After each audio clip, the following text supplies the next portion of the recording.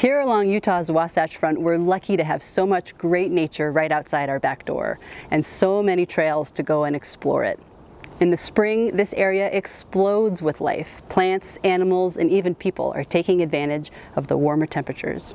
Spring can be an ideal time to observe and learn about the diversity of life all along the Wasatch Front.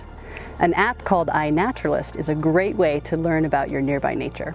Used by everyday citizen scientists like you and me, iNaturalist is a fabulous way to record the nature you're seeing outside and help scientists learn more about the biodiversity that lives all around us. By simply taking photos of plants, animals, and other wild living things outside and adding it to iNaturalist, you're adding to a record of biodiversity online that can be searchable by anyone. And you're helping scientists learn more about species here in Utah, their behaviors, where they're living, and what they're interacting with. If you're new to iNaturalist and would like to download it for your mobile device, click the link below to learn more. Now I'll pass it on to my colleague Allison, who has some great tips on how to make the best iNaturalist observations you can. When you're out in nature and you see a plant or something else that piques your interest that you want to photograph from iNaturalist, it's not important that you have a fancy camera or that you take a really artistic shot, but there are some features that are important to get for identification.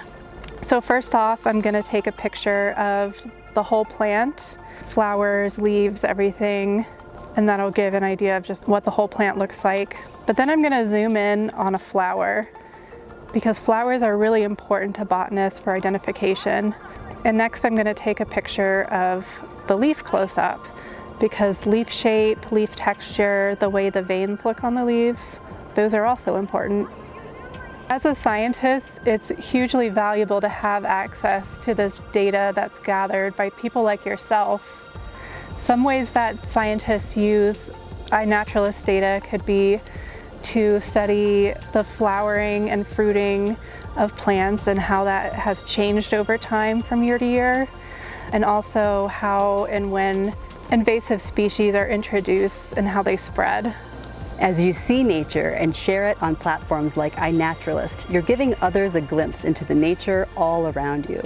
And kind of like social media for nature, it's a great way to communicate with scientists and fellow citizen scientists about the wonderful world right outside our back doors.